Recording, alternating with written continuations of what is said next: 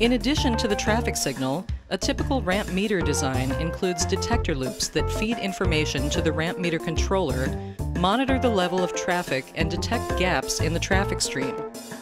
Loops are also installed on the on-ramp to monitor on-ramp traffic. Finally, an end-of-queue loop is placed at the entrance of the on-ramp to prevent backups onto local streets by releasing the queue when the ramp fills to capacity. The metering rate varies and depends on a combination of the level of congestion on the freeway and the number of vehicles waiting on the ramp. So why meter traffic?